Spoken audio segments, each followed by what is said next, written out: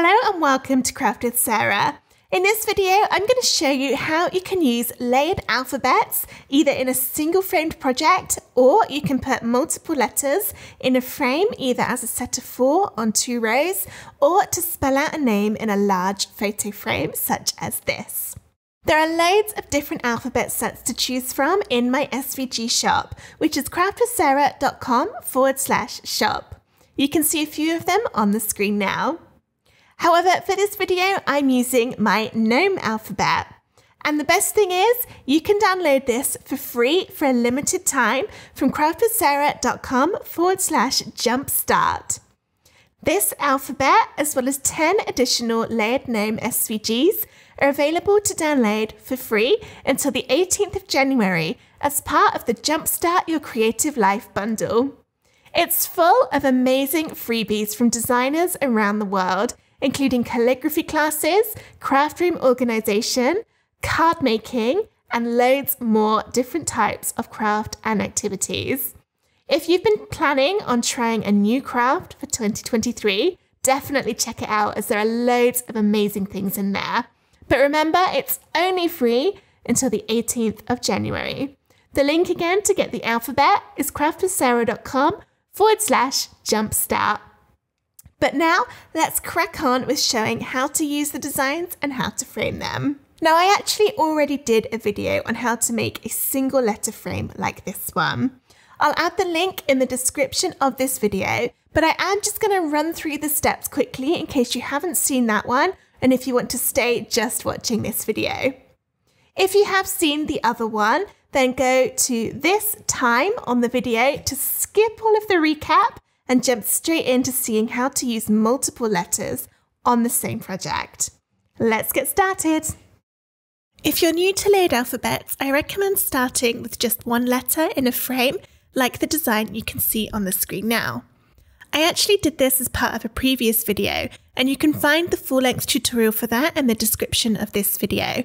But I thought I'd show some really simple steps in this one, just to recap, to show how you can line up your layered letter perfectly in the frame without accidentally, sticking it a little bit skew-iff or wonky or closer to one edge than the other. So I've got to this point here where I've measured my frame and made the orange square, which is the size of my frame. And then I've made a couple of extra squares, which I'll cut from different colours of card to make a nice background for my layered letter. I've then got my letter exactly the size I want to cut. I can check that it's all centered by selecting everything and going align and then center, which it already is, so that's perfect. The hack to get everything lined up is to use the scoring tool. So what I'm going to do is select everything, which I've already done, and press duplicate up here to make a copy. And then I don't need that second orange one, so I'll delete that. And then everything else, I'm going to press select all up here, go align, and then center. So it's now all one on top of the other. And then for my duplicated squares here, I'm going to change the colors of everything. The duplicated layered design, I'm going to combine and weld to turn it into one layer. Again, if you're not sure why I'm doing any of this, then check the other video where I go into it all in more detail. Let's change the color. Oh, I need to click it first. Change the color just so I know what I'm working with. And also these copied squares. Let's give them a grey color too. All right, so I'm going to hide these until I'm just left with my original orange and then the biggest of the grey rectangles.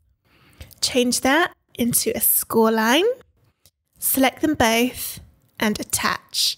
Attach is what tells the Cricut that we want it to do the score line on that bit of card. Then I can hide it and do the same with the next square. I actually missed that when I went to hide it. That was confusing me. So let's turn that into a score line, attach them and hide. And then bring on the welded layered letter and your white square. We're going to do the same again. Turn that, wrong one, into a score line and attach them. And now this is going to score the outline of my letter so that when I come to stick it on, I know exactly where to put it. And that works brilliantly well. Let's just turn these back on for if you're doing a frame where the very back piece will fit and be able to cut on a Cricut. However, what happens if you want to do a whole word with multiple letters on it where your actual frame is way bigger than the Cricut can cut? Well, I'll show you how to do that in the next part of this video. Let's say you want to make a word out of your layered letters where they're all in a row. I'm going to do the word spring using this layered alphabet, which is available in my SVG shop. Again, I'll add the link in the description. I've already purchased a frame for this and I've measured it already so I know how big it's going to be. I'm just going to press select all on these letters and group them, and then just hide that group by clicking the eye icon next to them, just to get rid of them for now so that we can see to make our template. Go into shapes and choose a square and make this the size of my frame. This is a really big frame and it's actually 24 inches wide. I'm going to untick the padlock icon by clicking it and then make my frame 24 inches and then the height is 7 inches. So this is really, really big. I'm going to have to zoom out to see it all. And obviously this is too big for the Cricut to cut. So don't worry, we're not actually cutting this with the Cricut. We're just using it as a guide so that we know how big to make the letters. Let's make it white. And then because with frames, you usually find that the very edges kind of get covered up a little bit with the actual frame itself. I want to make sure my letters don't get too close to the edge. To do that, I'll make a duplicate of this rectangle by pressing the duplicate button. And then my frame, the outside edge doesn't overlap too much. So I think taking 1 inch off of each side will be plenty. So let's uncheck that box again and make my width 23 and the height 6. I'll go to select all, align, and then center to put that smaller one exactly in the middle. So now I know when I'm adding my letters, I don't want them to go outside this smaller rectangle. Otherwise, they'll be too close to the edges of the frame. Now that we've got the guide rectangles, we can turn the letters back on. So let's click the eye next to the group, and here they are. Going to ungroup them by pressing ungroup up here, and then get them kind of so that the letters are roughly in the right order. Spring. Okay, they're huge at the moment. So let's drag a box around them. Just going to drag them all smaller so it's easier to work with. Now, one thing to check is that all of your letters are the same size or the correct size in proportion with each other. So these ones, I would say the letters are all supposed to be the same height, because if you look at the design, nothing pokes out over the top or the bottom of the outline of the letters. So in theory, to make it look uniform and neat, they should all be exactly the same height. If your letters have bits of the design that pop out, so maybe if this butterfly was over the edge, you wouldn't be able to make them the same height because you wouldn't have the same little pop out bits on all the letters. So this bit I'm about to do, you should only do if all of your letters do not have anything over the top and bottom. So I'm going to select them all. So I've got my shift key pressed down on the keyboard and I'm clicking all of those letters. Go into align and then align bottom. Yeah, you can see they're all different heights at the moment. This R is taller than the others. All right, so I'm going to resize each one individually. Let's go 6 inches tall. You can't do this with them all selected because then they'll still change in proportion with each other. So you'll still end up with some that are bigger than others. That's why I'm doing this for each individual letter. Okay, so they're now all 6 inches tall, which is what I want. Let's select them all again. Make sure you don't accidentally select any of the parts of the white when you're clicking this rectangle around them. We only want the letters. And then I'll go align and align bottom again. And now you see they're all perfect along the top, much neater. And because they're all selected, I can now drag to resize, and they'll all resize in proportion with each other. You need to make it so that they all fit inside the smaller rectangle. These are a little bit far apart from each other at the moment. Make them closer. And now because I've moved them about, obviously they don't line up anymore. So let's select them all with that shift key held down and align bottom. Now I can make them bigger all together. You don't want to go outside the smaller rectangle, otherwise it'll be too close to the edge.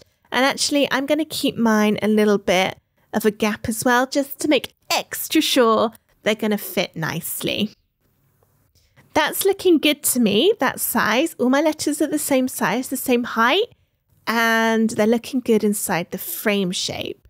So let's select them all again. I think I just moved that. There we go. Just going to double check they're all lined up along the bottom, and then group them all together. Now that they're grouped, I can drag. Oh, actually, before I do that, that P's a little bit close, isn't it? Let's just move him along.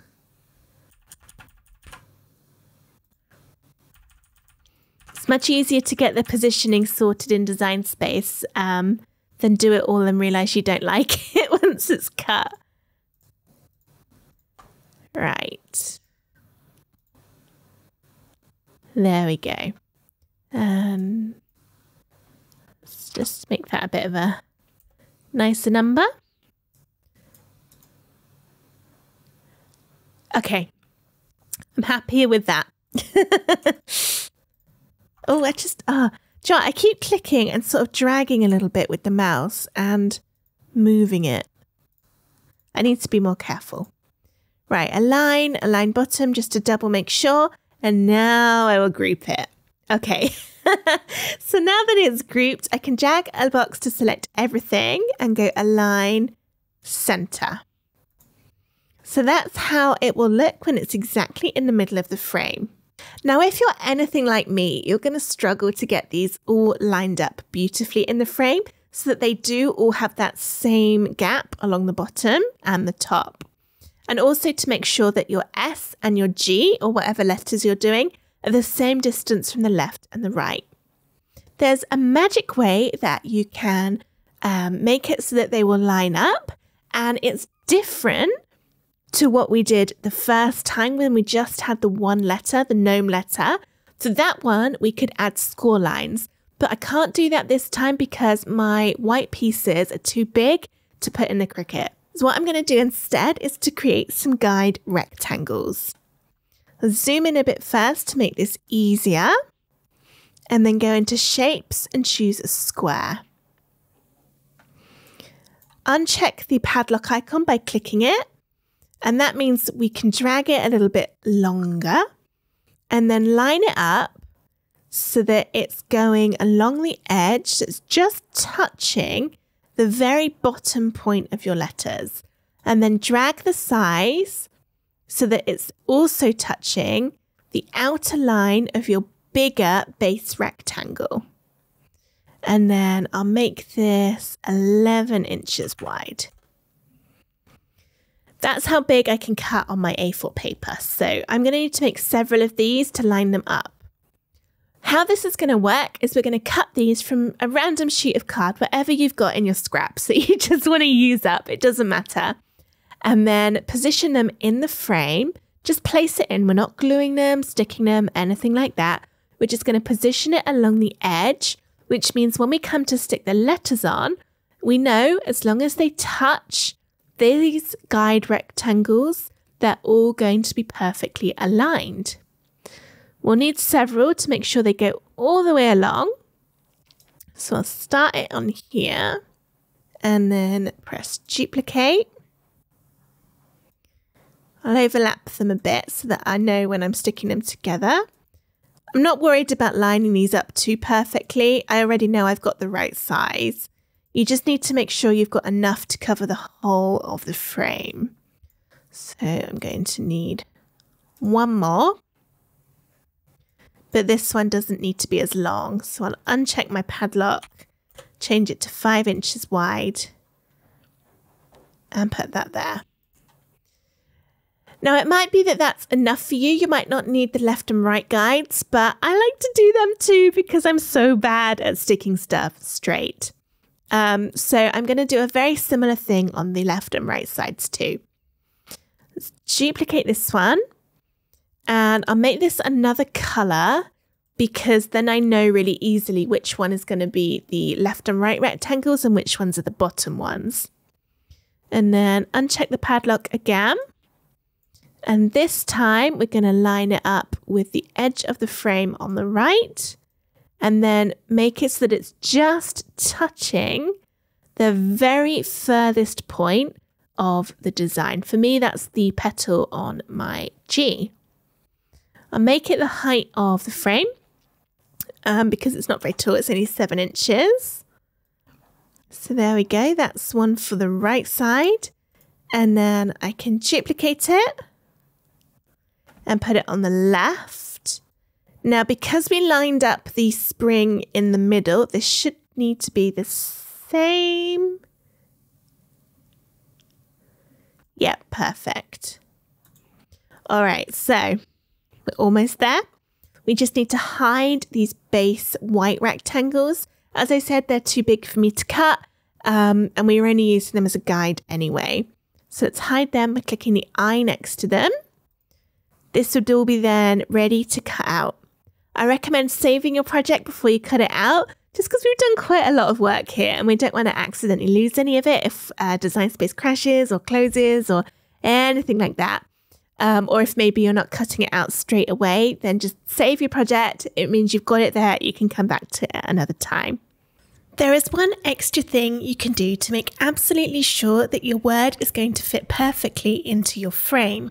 And that is to try just cutting the bottom layers first and then positioning them just in the frame. You don't need to stick them at this point, but just line them up with your guide rectangles to check that you are perfectly happy with the size. It's much easier to do a test just with those bottom layers and work out you don't like it than to cut out every single little piece and then decide they're too big or too small. To do that, press Make It over on the top right. And this separates everything out into the different sizes. So I've got my guide bits here, and you can change the paper size if you want to in there.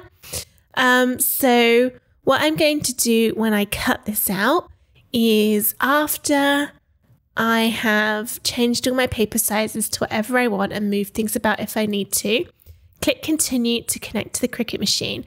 I can't do that in this video because I don't actually have my Cricut plugged in right now. But what I would do is I would cut out this layer first, this color, which is my guide rectangles in the gray that will go along the bottom. And once that's cut out, I'd then look down until I found my other guide rectangles, which was my purple ones. So I'd cut this out next, and then I would look to find the color of my very bottom letters. For me, that's my solid blue ones, which make up the sky, and then just cut those ones out, and then go over to my frame and check the positioning. Okay, so here are my first few little pieces cut out. I've got all of my guide rectangles to go along the bottom. I've got my guide rectangles to go along the edge, and then the very bottom layer of each of my letters. Now this here I have cut from a large sheet of green card. It's actually Cricut brand card. It comes in 24 inches wide. And 12 inches tall, so I've just cut it down to 7 inches to fit in my frame. So what I did was I knew the size of the frame, and I have checked to make sure that this does fit in, and that's all good. I had to cut that by hand with a paper trimmer because obviously it's too big to go in a Cricut. Alright, so let's start getting this assembled just to make sure that I'm happy with the size of all my letters before I crack on cutting out all of the other layers. I've got some washi tape here. You could also use masking tape or just any low tack tape that isn't going to damage any of your cardstock. I'm going to start by putting the guidelines in place. So I'll take a little bit of this washi tape, and I think first I'm just going to add a few little bits to the very bottom of my base rectangle, just to make sure it's not going to move around, because that could affect how I'm sticking everything else to it. Can you hear the rain? That is torrential. Oh my goodness. I'm really sorry if all you can hear is some really weird noise in the background. It is just awful here. Of course, it's typical that it gets worse the moment I start recording. Okay, so just a few bits on there so I know it's not going to move about, and then I can start putting my guides in place. And these just line up. Wow, there's rain. These just line up right up against the edge of the green, so whatever your bottom colour is. I'm just going to put another bit of washi tape on to get that into place. Do the same on the other side.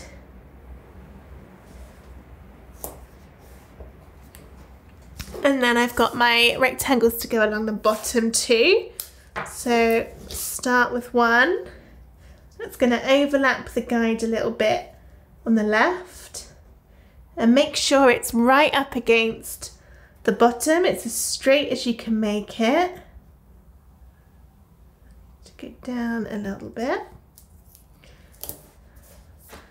Just a bit of tape on each side here. And then the next one, I'm going to overlap it a little bit. Here we go.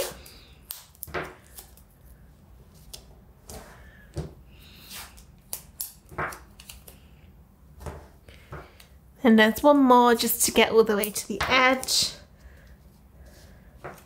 I will line it up. It doesn't matter too much, but I'll line it up along where the pink is. So that's all my guides in place. Now I can get my letters.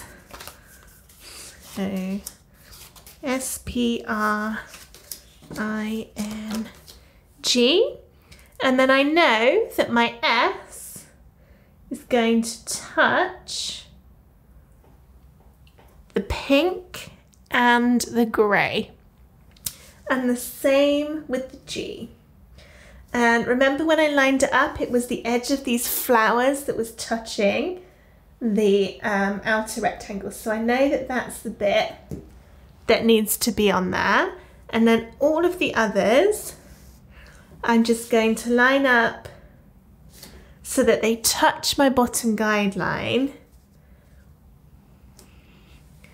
And then move them about left and right until I'm happy with how they're looking.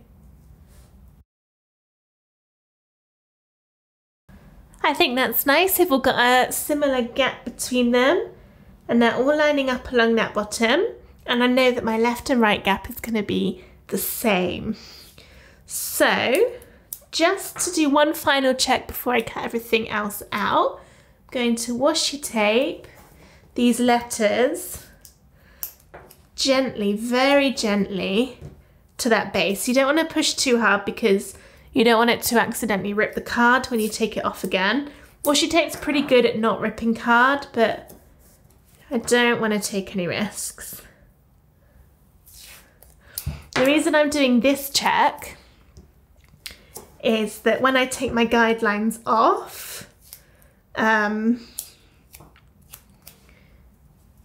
I'll be able to see the full picture with that border. There we go. Okay, so let's just carefully take these off. I think I might just fold them back on themselves because I will need them to stick the letters on in a minute. Let's fold that back there. This just gives you an overall look of everything, and then you can really see the edge of your base piece. I am perfectly happy with that. I think that's going to look really, really good. So I'm going to put everything else back into Cricut, get it all cut out. And let's just tuck these back over because I'll need them on there to actually stick the letters down properly. So it does take a little bit of time just to do all the checks. You don't need to do as many checks as I just did, but I just like to make really, really sure that I'm perfectly happy with how it's going to look. It's so much easier to change things now. If I wasn't happy, maybe I thought the letters were too big or not big enough, I could go back into Design Space and change it, and all I've really wasted is this piece of blue card. Everything else I can just keep using because I haven't cut it yet. All right, so yeah, what I'm going to do is cut out everything else and then come back and we will stick the rest of it together. I've now got everything cut out. You can see all my letters along here. I've stuck these ones together already, and it's just the S that I've got left to do. But first I'm going to get the very bottom layer done. So this is going to be quite easy. I'm going to glue them to the base. And because everything's already in position and I've got my washi tape down so I'm not going to move anything accidentally, I can just pick these up one at a time to glue them. So I'm peeling off that little bit of washi tape, turn it upside down and add my glue. There we go. You could use your foam squares if you want to add a bit more dimension, but there's lots of dimension in these letters anyway, so I'm going to glue it, and actually I find gluing's a little bit easier just to make sure everything stays exactly where we want it to go.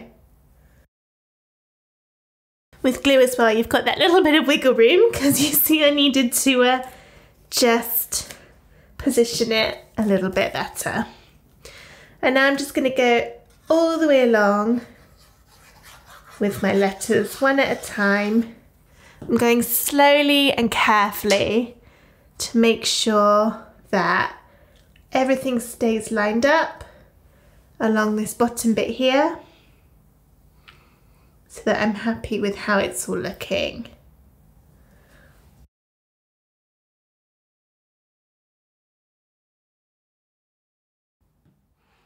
For my last letter, my G, I've got to line it up so it's just touching this one and my bottom.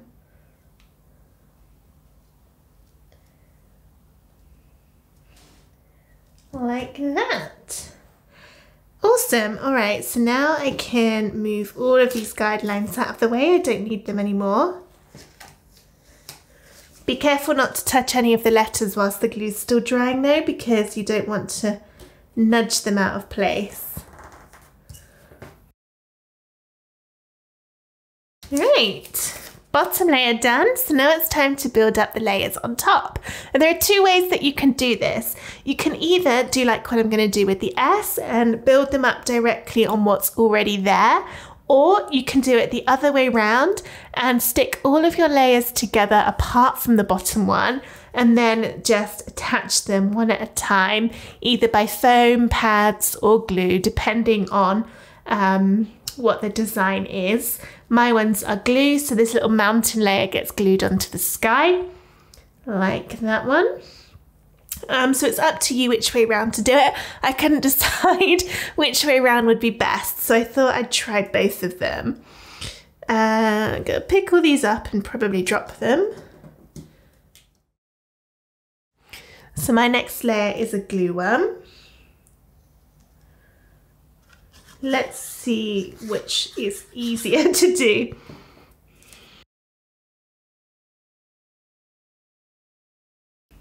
I'm thinking actually sticking them all together and then just putting them on the base will be the easiest way. Just because this is so big, otherwise I'm going to be bending and twisting, trying to get everything in position. So yeah, I would probably do the sticking them all together and then just going on the base one. But I will persevere for this S to get it all finished. When you're sticking together foam square layers, I recommend getting some foam in any little thin bits of the outline, like the top of this S. Even if it means cutting your foam squares smaller, which is what I've had to do here. So these ones are cut in half. Just because if you don't put anything in those spaces, then it's not going to have that solid level behind it. So your 3D effect won't be as dramatic. It is a bit fiddly adding the bits in, especially if it's narrow like mine is, because my letters aren't that big really. But it's worth that effort when you see the difference it makes when it's all stuck together. I'm just going through on this one and peeling the tops off of my foam squares to reveal the sticky underneath. There we go. And also, as with all layer designs, just make sure your foam doesn't go over the edge or in any gaps. Otherwise you'll be able to see it when you turn the letter around. So next is my path. Going down on the green. This is 2 layers, so I've got this one here. And then there's one more to go on top, which is to make up the little cobblestone pattern.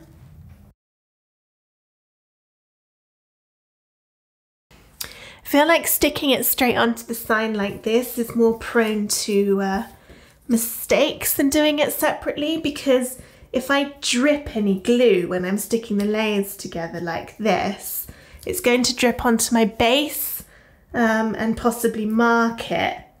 Whereas when I was sticking them separately off screen, which is why you can't even see what I'm doing right now, if I spilt anything, it would just go onto my work surface, which wouldn't be a problem at all. So I guess that's another reason for sticking them together that way, rather than what I'm doing right at this moment. I like to experiment though with different ways of doing things. You never know, one day might be the experiment that changes everything.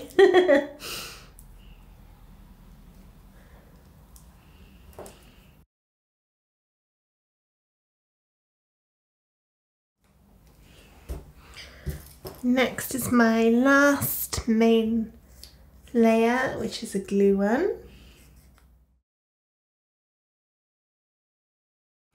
Then I've just got the flowers and the butterfly left, which I'm going to put the foam straight on here to make it a little bit easier, because these bits are very tiny.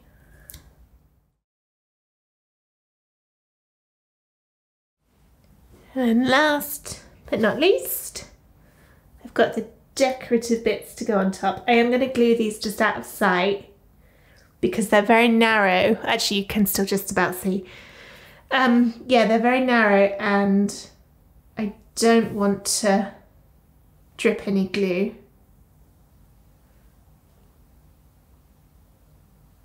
That's not quite right. Let's turn it around. There we go. No? Yes, that lines up better.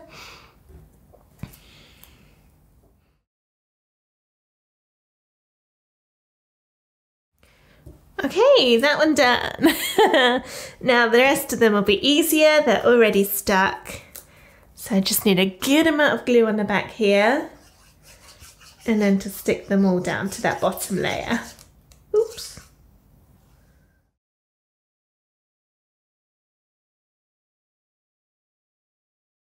All my letters are done. They're stuck.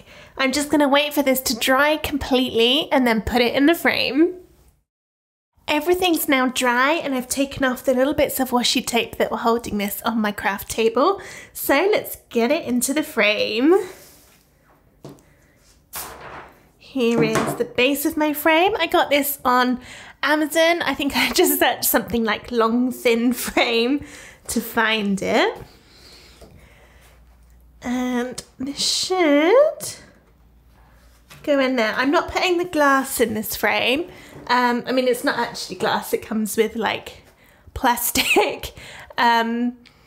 But the reason I'm not putting that in is because this isn't actually a shadow box frame, it's just a normal photo frame, so it doesn't have the depth to hold the layered designs if I had the glass in the front. So I'm leaving it without. I do that quite a lot so that I can use normal photo frames, as they generally end up a little bit cheaper than the deep shadow boxes. I was worried at first that maybe they'd get a bit dusty, but they don't seem to. So yeah, it's a great tip for just using normal frames. Just take the glass out and then it's perfect. I've got my base bit here. So just put that in. I hate doing this. So fiddly. It's catching on something here. There we go. Fabulous. And now I just need to fold down all of these little tabs. Okay, moment of truth. Ta-da! I'm so happy with how that's turned out. That's really pretty, and I just love how stress-free it was to get everything perfectly lined up so that it's looking really, really neat. I'm super happy with this, and I hope that it's helped you to see how you can use layered alphabets in your craft projects. I hope you enjoyed this video on how to use layered alphabet SVGs. If you did, please give the video a thumbs up and subscribe to my YouTube channel for loads more Cricut and crafting videos. Thank you for watching. Bye!